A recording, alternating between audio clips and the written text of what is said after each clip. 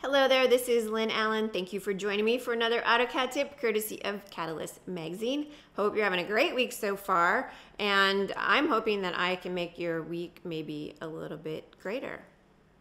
Maybe a lot greater. It's all relative, right? I'm going to share with you a tip today that came out inside of AutoCAD 2015. And it is called galleries. I love galleries. I'm going to show you how awesome they are, how they're going to make your life so much easier, especially if you're a visual kind of person.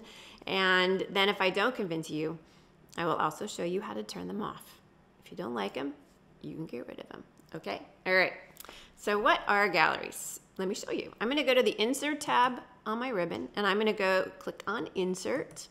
And you will see that AutoCAD shows me a gallery of all of the blocks inside of my drawing. Very visual, super easy. I don't have to go to the Insert dialog box and then select one of the blocks, try to find the right block name, make sure it's right. I can see by looking at it exactly which one I'm grabbing. All right, so I want to insert this plant, rubber plant.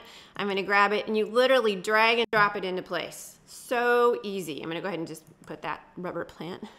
It kind of makes me want to burst into song right there. Okay, and it's done.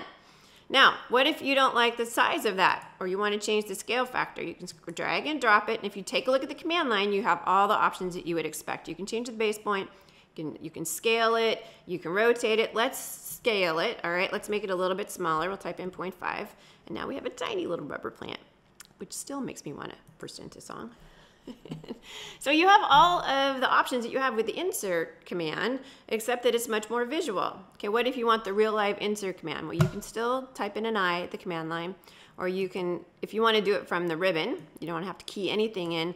There's more options at the very bottom there of that list is more options, and then here, you know, we're back to what we're used to seeing.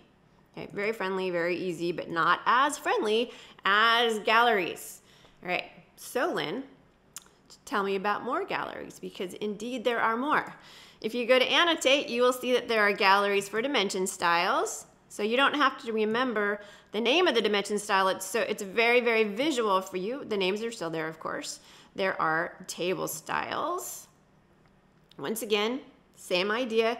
You're very, very visual, and you'll also find them for multi-leaders. So multi-leader style. You can tell I was kind of moving the panels around on my ribbon. But once again, very friendly, very visual. It makes it a little bit easier to make sure that you get the right style. All right, so if I didn't convince you, how do you get rid of it?